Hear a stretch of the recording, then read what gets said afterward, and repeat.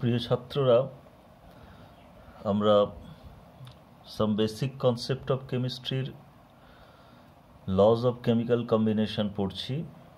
আগের ভিডিও ক্লাসে আমরা দুটো ল পড়েছিলাম, একটা ল অফ কনস্ট্যান্ট প্রপোর্শন স্থিরানুপাত সূত্র, এবং আর একটা হলো ল অফ মাল্টিপল প্রপোর্শন গুণানুপাত সূত্র।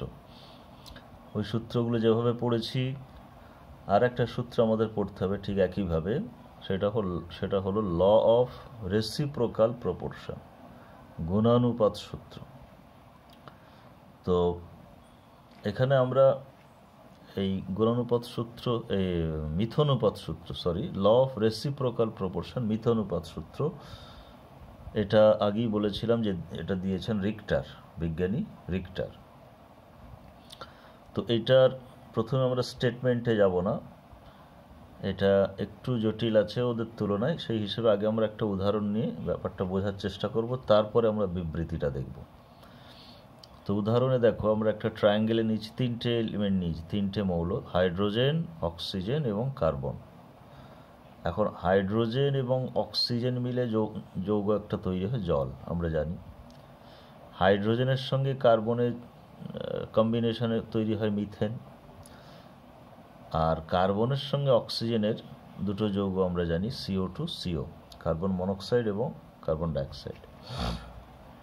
এখন এখানে দেখো, আমরা যদি যৌগ জল ধরি, সেখানে আমরা জানি 2 ভাগ হাইড্রোজেনের সঙ্গে 16 ভাগ অক্সিজেন যুক্ত আছে, 2 parts H plus 16 parts O। আবার মিথেনে 4 parts H plus 12 parts carbon, 4 ভাগের সঙ্গে 12 ভাগ কার্বন আছে। এখন মিথেনে যদি আমরা হাইড্রোজেনটাকে 2 ভাগ ধরি, তাহলে সেক্ষেত্রে কার্বনের অংশ হবে 6 ভাগ। হাইড্রোজেনটা এখানে আমি সেম করলাম, জলে আর মিথেনে সেম করলাম, ফিক্সড করলাম। তাহলে জলে 2 ভাগ হাইড্রোজেনের সঙ্গে 16 ভাগ অক্সিজেন, আর মিথেনে 2 ভাগ হাইড্রোজেনের সঙ্গে 6 ভাগ কার্বন। তাহলে হাইড্রোজেনের একটা নির্দিষ্ট ওজনের সঙ্গে, with a fixed mass of hydrogen, weight of carbon and oxygen combined are 6 and 16 respectively। এখানে 6 parts কার্বন আর ওখানে 16 parts অক্সিজেন। তাহলে ratio carbon is to oxygen কত হবে? 6:16 বা 3:8, এটা হলো রেশিও। এখন কার্বন আর অক্সিজেন যখন নিজেরা কম্বাইন করছে, যৌগ তৈরি করছে, সেখানে তাদের রেশিওটা কি হয় আমরা দেখি।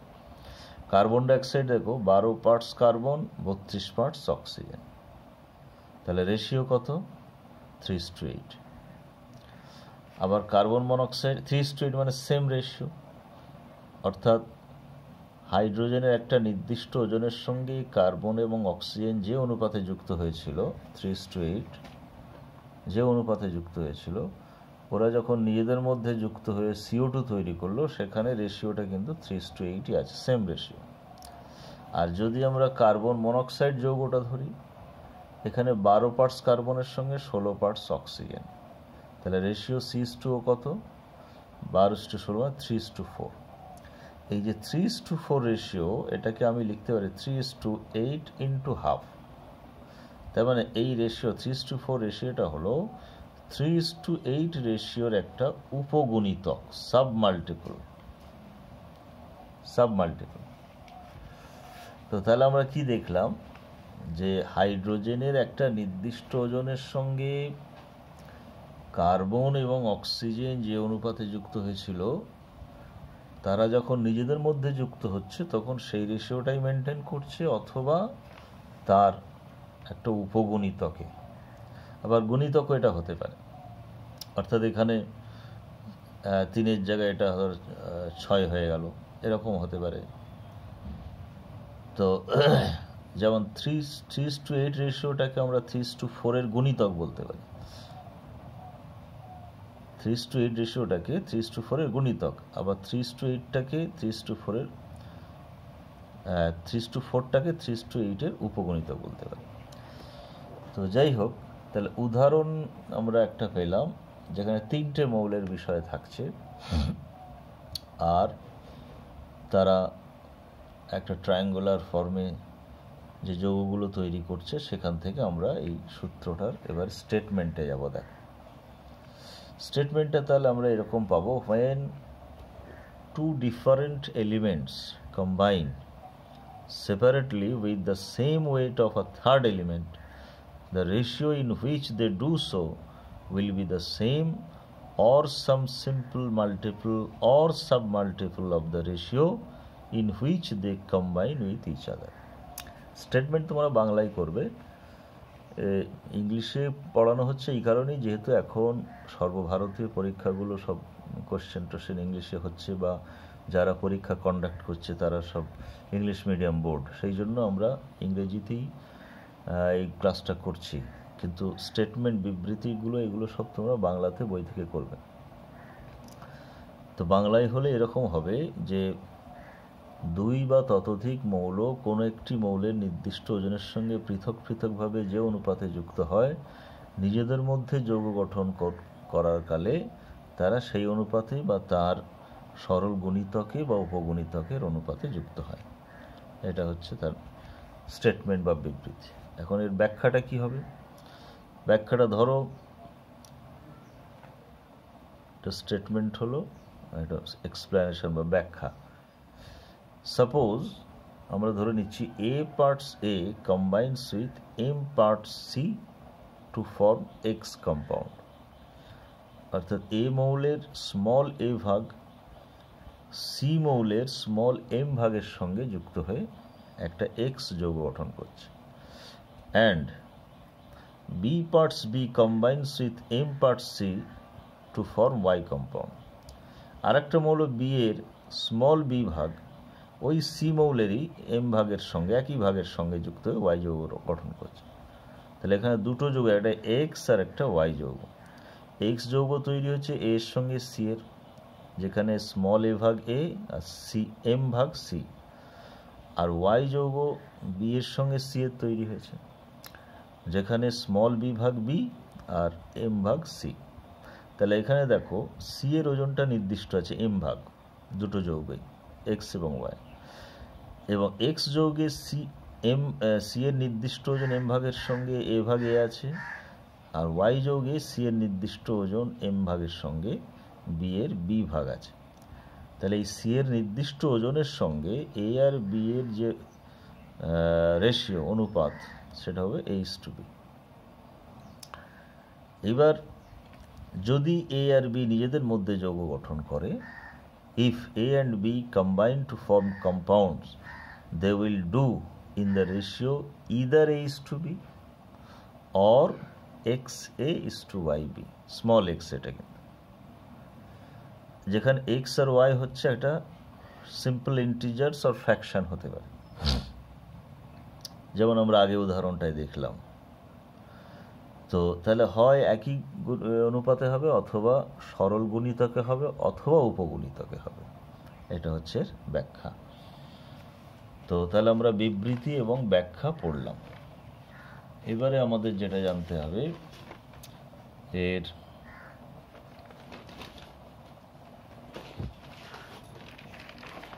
Numerical problems. আচ্ছা, এখানে আরেকটা বিষয় দেখো,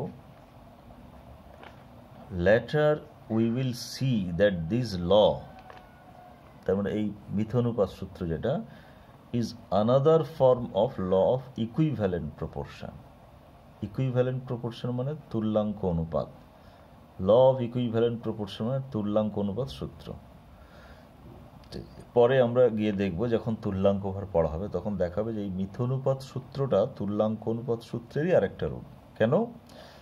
as because both give same conclusion about the chemical combination, অর্থাৎ এই যে রাসায়নিক সংযোগ হচ্ছে দুজনের ক্ষেত্রেই আমরা একই সিদ্ধান্তে উপনীত হই রাসায়নিক সংযোগ ব্যাপারে।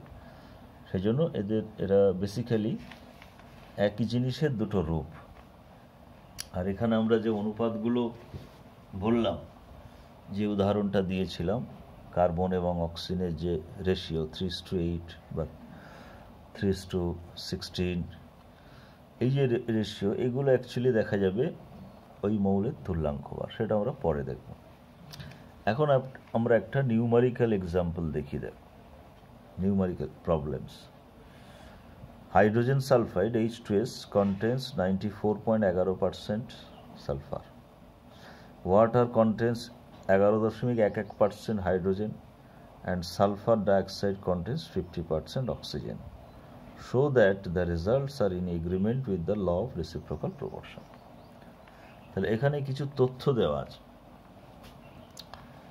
সেই তথ্য থেকে আমাদের প্রমাণ করতে হবে যে এই ডেটাগুলো, রেজাল্টগুলো মিথনুপাত সূত্র সমর্থন করছে। তো সমাধান আমরা করব কীভাবে করব? প্রথমে দেখো, জলে হাইড্রোজেন বলা আছে 11.11%, তো গ্রাম আমি ধরছি, আর অক্সিজেন তাহলে কত হবে? 100 মাইনাস এটা সমান 88.89 গ্রাম। সালফার ডাইঅক্সাইডে বলা আছে সালফার 50% আছে, তাহলে সালফার 50 গ্রাম, তাহলে অক্সিজেন 50 গ্রাম। এইবার তাহলে এখানে হাইড্রোজেন, ট্রায়াঙ্গেলের 3টে কর্নারে হাইড্রোজেন আছে, সালফার আছে, অক্সিজেন আছে। হাইড্রোজেন আর সালফার মিলে H2S, হাইড্রোজেন অক্সিজেন মিলে জল, আর সালফার আর অক্সিজেন মিলে SO2। তাহলে এখানে আমরা এই H2S আর H2 এই দুটো যোগে হাইড্রোজেনকে ফিক্স করব, হাইড্রোজেনের ভরটাকে নির্দিষ্ট করব, এবং সেটা আমরা এখানে আমরা যেভাবে সলিউশনটা করেছি, H2O এবং SO2 এই দুটোতে অক্সিজেনকে আমরা ফিক্স করি। Let us fix the mass of oxygen as 1 গ্রাম। অক্সিজেনের নির্দিষ্ট ওজনটাকে 1 গ্রাম হিসেবে আমরা এখানে ধরছি। তো তাহলে জলে 88.89 গ্রাম অক্সিজেন কম্বাইন করেছে কতর সঙ্গে? 11.11 গ্রাম হাইড্রোজেনের সঙ্গে। তাহলে 1 গ্রাম অক্সিজেন কতটার সঙ্গে করে? 0.125 গ্রাম। Sulphur ডাইঅক্সাইডে 50 gram oxygen combined with sulphur সমান 50 গ্রাম। তাহলে 1 গ্রাম কতর সঙ্গে কম্বাইন করবে? 1 গ্রামের সঙ্গে। Thus, the ratio of the masses of hydrogen and sulfur which combine with fixed mass of oxygen, অক্সিজেনের নির্দিষ্ট ওজন অর্থাৎ 1 গ্রামের সঙ্গে যুক্ত হাইড্রোজেন এবং সালফারের বিভিন্ন ওজনের অনুপাত H/S সমান হবে 0.125:1। এটাকে যদি আমরা সরল করতে চাই, তাহলে নিয়ম আগেই বলেছি, ছোটটাকে দিয়ে দুজনকে ভাগ করতে হবে, সেটা হলো 1:8। এবারে আমরা দেখব হাইড্রোজেন এবং সালফার যখন নিজেদের মধ্যে যুক্ত হয়ে যৌগ গঠন করছে H2S, সেই H2S এ তাদের রেশিও কত? সেখানে আমরা আগেই দেখেছি সালফার বলে দেওয়া আছে 94.11 গ্রাম, তাহলে হাইড্রোজেন আছে 5.89 গ্রাম, তাহলে রেশিও কত হবে? H/S এটাকে সিম্পলিফাই করে আমরা পাচ্ছি 1:15.977, ওটা রাফলি 16। এখন এই 1:16টাকে আমি 1:2 × 8 লিখতে পারি, অর্থাৎ এখানে ওরা যে কম্বাইন করেছিল 1:8 রেশিওতে, এখানে ওরা কম্বাইন করছে 1:16 রেশিওতে। এই 1:16 রেশিওটা 1:8 মাল্টিপল, কারণ 16 মানেই 2 × 8, তাহলে this is simple multiple ratio of 1:8। সুতরাং therefore the results obey law of reciprocal proportion, LRP। তাহলে এইভাবে আমাদের সলভ করতে হবে মিথনুপাত সূত্রের অঙ্ক। এখন আমি এখানে অক্সিজেনকে ফিক্স করেছি 1 গ্রাম অক্সিজেন। কেউ যদি মনে করে যে না, আমি অক্সিজেনকে করব না, হাইড্রোজেনকে ফিক্স করব, করতে পারে। তাহলে H2S এ 1 গ্রাম হাইড্রোজেনের সঙ্গে কতটা সালফার, H2O তে 1 গ্রাম হাইড্রোজেনের সঙ্গে কতটা অক্সিজেন যুক্ত হয় সেটা দেখতে হবে, দিয়ে সালফার ইস্টু অক্সিজেন করতে হবে। আবার SO2 তে সালফার ইস্টু অক্সিজেন করতে হবে, দিয়ে দেখতে হবে রেশিও দুটো সেম হচ্ছে না মাল্টিপল হচ্ছে না সাব মাল্টিপল হচ্ছে। তো এইভাবে আমরা reciprocal proportion, law of reciprocal proportion পড়ব। অর্থাৎ আমাদেরকে স্টেটমেন্ট করতে হচ্ছে, তার ব্যাখ্যা করতে হচ্ছে, আর গাণিতিক উদাহরণ করতে হচ্ছে। আমি কিছু গাণিতিক উদাহরণ আরও দিয়ে দেবো পিডিএফ আকারে, এবং দু একটা প্রবলেমও দিয়ে দেবো, যেগুলো তোমরা নিজেরা করবে। আচ্ছা, নেক্সট আমাদের টপিক হলো, এরপর এই চ্যাপ্টারে যে টপিকগুলো আছে সেটা হলো তোমার, আচ্ছা, রাসায়নিক সংযোগ সূত্রের আর একটা যে সূত্র আছে গেলুসাকের গ্যাস আয়তন সূত্র, ওটা আর এখানে কিছু পড়ার নেই। যেমন আমরা ভরের নিত্যতা সূত্র পড়িনি, ওগুলো যা আগে হবার হয়ে গেছে, এখানে আর ও সম্পর্কে কোনো প্রশ্ন আসে না। গেলুসাকের গ্যাস আয়তন সূত্রেও এখানে আর কোনো প্রশ্ন আসে না, ওগুলো লোয়ার ক্লাসে হয়ে গেছে। আচ্ছা, এরপর ডাল্টনস অ্যাটমিক থিওরি আছে, যেটা একেবারে গোড়া থেকেই পড়ানো হয়, তো যেখান থেকে আমরা অ্যাটমের কনসেপ্ট পেয়েছি, এও এখন আর এখানে আলোচনার কোনো দরকার নেই। এরপর অ্যাভোগাড্রোস হাইপোথিসিস আছে, যেখান থেকে আমরা মলিকিউল অণুর ধারণা পেয়েছি, এও এখানে আর কোনো পড়ার দরকার নেই। আমাদেরকে পড়তে হবে নেক্সট যেটা, টার্মস রিলেটেড টু অ্যাটমস, অর্থাৎ পরমাণু সম্পর্কিত কিছু টার্ম বা পদ আছে সেগুলো। তার মধ্যে একটা হচ্ছে atomic wait or mass. Atomic wait or atomic মাস। এখানে একটা বিষয় বলে রাখি, ফিজিক্সে কিন্তু ওয়েট আর মাস সমান নয়, ভর আর ওজনের মধ্যে পার্থক্য আছে। কেমিস্ট্রিতে আমরা অত সূক্ষ্ম পার্থক্যে যাই না, ওয়েট আর মাস একইভাবে আমরা ব্যবহার করি। তো অ্যাটমিক ওয়েট বা মাস, পারমাণবিক ভর বা পারমাণবিক গুরুত্ব বা আপেক্ষিক পারমাণবিক ভর, এই যে বিষয়গুলো, এগুলো তোমরা মাধ্যমিক লেভেলে পড়েছো, এর সংজ্ঞা পড়েছো। প্রথমে হাইড্রোজেন ভিত্তিক সংজ্ঞা ছিল, তারপরে অক্সিজেন ভিত্তিক হলো।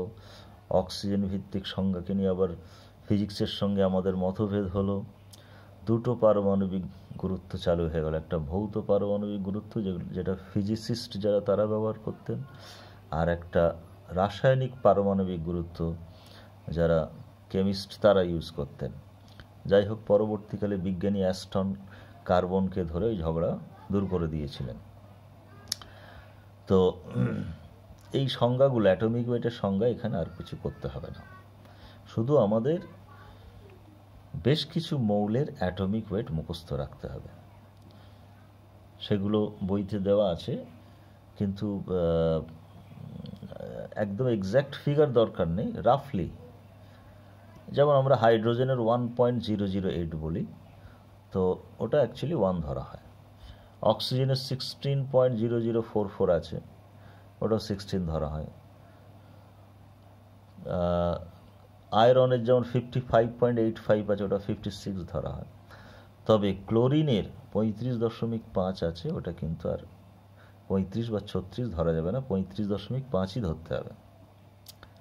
তো এইরকম বেশ কিছু মৌলের, যেগুলো আমাদের এই আলোচনার মধ্যে আসবে, বিশেষ করে হাইড্রোজেন থেকে শুরু করে জিঙ্ক পর্যন্ত বেশ কয়েকটা মৌল বাদ দিয়ে বাকিগুলোর করতে হবে, পারমাণবিক ভরগুলো জেনে রাখতে হবে। আর একটা বিষয়, পারমাণবিক গুরুত্ব তোমরা নিচের ক্লাসে পড়েছো মাধ্যমিকে, এটা আমরা যেটা ধরি এটা অ্যাকচুয়ালি অ্যাভারেজ, মানে মৌলের যে বিভিন্ন আইসোটোপ থাকে তাদের পার্সেন্টেজ থেকে আমরা একটা গড় বের করি। যেমন ক্লোরিন দিয়ে একটা উদাহরণ ছিল, ক্লোরিনের দুটো আইসোটোপ আছে, একটা 75% থাকে যেটার ভর 35, আর একটা 25% থাকে যেটার ভর 37। তো এই দুটো গড় করলে আমরা ক্লোরিনের একটা ওজন পাই 35.5। তো বেশিরভাগ মৌলেরই আইসোটোপ থাকে, তাহলে মৌলের পারমাণবিক ভর যেটা সেটা অ্যাকচুয়ালি অ্যাভারেজ, আর এর কোনো একক নেই, এটা তুলনামূলক। এখন অনেক সময় আমরা একে গ্রাম একক দিয়ে প্রকাশ করি, তখন এটার নাম হবে গ্রাম অ্যাটমিক মাস আর গ্রাম অ্যাটম, অর্থাৎ গ্রাম পারমাণবিক ভর বা গ্রাম পারমাণবিক গুরুত্ব বা গ্রাম পরমাণু। এটা আর কিছুই নয়, atomic mass expressed in grams is called gram atomic মাস। অর্থাৎ যখনই পারমাণবিক ভরকে আমরা গ্রামে প্রকাশ করব, তখনই সেটা গ্রাম পারমাণবিক ভর হয়ে যাবে। যেমন গ্রাম atomic mass of 1 gram atom of hydrogen or oxygen equals to 1.008 গ্রাম বা 16 গ্রাম। হাইড্রোজেনের হচ্ছে 1.008 গ্রাম অর 1 গ্রামই ধরা হয় এটাকে, 1 গ্রাম, আর অক্সিজেন হলো 16 গ্রাম। এখন কোনো মৌলের ক্ষেত্রে আমরা গ্রাম পরমাণুর সংখ্যাটা কীভাবে বার করব, নাম্বার অফ গ্রাম অ্যাটম, এটা কীভাবে বের করব? এটার ফর্মুলা হচ্ছে weight of element in gram by gram atomic wait. উপরে থাকবে ওজন আর নিচে থাকবে গ্রাম পারমাণবিক ওজন। যেমন একটা উদাহরণ দেখো, 80 গ্রাম অক্সিজেন সমান 80/16 সমান 5 গ্রাম অ্যাটম। অর্থাৎ উপরে ওয়েট লিখেছি 80 গ্রাম আর নিচে অক্সিজেনের গ্রাম অ্যাটমিক ওয়েট 16, 5 হলো। আবার উল্টোটাও থাকতে পারে, তোমাকে গ্রাম অ্যাটম দেওয়া আছে 0.5 গ্রাম অ্যাটম নাইট্রোজেন দেওয়া আছে, তাহলে এটার ওজন কত, গ্রামে কত হবে? তাহলে 0.5 × 14 = 7 গ্রাম হবে। অর্থাৎ ওয়েট বের করতে গেলে গ্রাম অ্যাটমকে নাম্বার অফ গ্রাম অ্যাটম দিয়ে গুণ করতে হবে, সেটাই এখানে করা হয়েছে। আর একটা বিষয় এখানে মনে রাখতে হবে যে 1 গ্রাম অ্যাটম সমান অ্যাভোগাড্রো সংখ্যক অ্যাটমস। যে কোনো মৌলের ক্ষেত্রেই 1 গ্রাম পরমাণুতে সবসময় অ্যাভোগাড্রো সংখ্যক পরমাণু থাকে। আর একটা টার্ম আছে অ্যাটমিক মাস ইউনিট, AMU বা ইউনিফাইড ইউ। এখন রিসেন্ট ইউটা ইউজ করা হচ্ছে, যাই হোক AMU আর ইউ একই জিনিস। এটাও তোমরা জানো যে পরমাণুর প্রকৃত ভর প্রকাশের যে একক সেটা হচ্ছে AMU। যেমন একটা হাইড্রোজেন পরমাণুর প্রকৃত ভর হচ্ছে 1.008 AMU, একটা অক্সিজেনের প্রকৃত ভর 16 AMU or you. R AMU এর সাংখ্যমান কত, গ্রামের সঙ্গে এর কি সম্পর্ক, বা বাই ডেফিনিশন সংজ্ঞা অনুযায়ী 1 AMU অর ইউ সমান 1/12 into mass of 1 C12 atom. অর্থাৎ একটা কার্বন পরমাণুর ভর, C12 কার্বন পরমাণুর ভরের 1/12 অংশ হচ্ছে 1 AMU, এবং এটা আমরা হিসেব করলে দাঁড়ায় 1.6605 ইন্টু 10⁻⁻24 গ্রাম। এটা মনে রাখতে হবে মানটা। তাহলে পরমাণু সংক্রান্ত যে টার্ম সেগুলো আমরা পেলাম।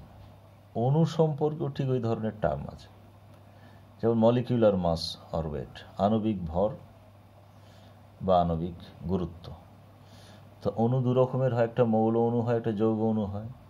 মৌল অণু যেমন হাইড্রোজেন, তার আণবিক ওজন হবে 1 × 2। এখানে পারমাণবিক ওজন জানা থাকলেই আণবিক ওজন সংকেত থেকে আমরা পেয়ে যাব। O2 মানে 16 × 2 32, নাইট্রোজেন মানে 14 × 2 28, Cl2 মানে 35.5 × 2 71, জল যৌগ অণু 1 × 2 + 16 18, CO2 12 + 16 × 2 44, H2SO4 98, অ্যালুমিনিয়াম সালফেট 342।